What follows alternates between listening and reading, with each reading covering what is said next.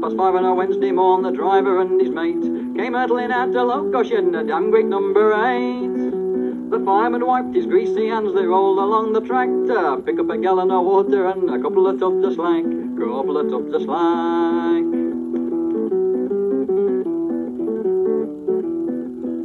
They waited till the clock was showing a couple £100. They took it to the turntable and they quickly turned around. But when they went to park her, they made their big mistake, for they left her on a gradient and forgot about the brake, forgot about the brake.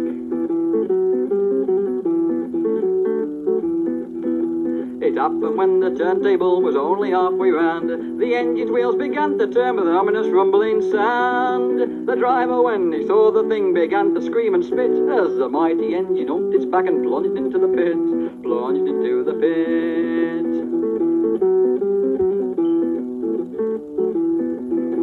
He went to see the foreman, he was quaking at the knees, saying, "Sir, you've got an engine parked at 45 degrees.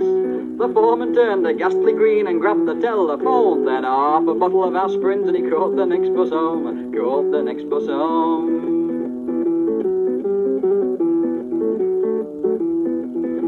They fetched the gang from Nottingham and they soon set about. With chains and jacks and dirty words they got the damn thing out. The fireman lost his shovel, now he's sweeping up the coal, and I haven't seen the driver since, but I think he's on the dole, think he's on the dole.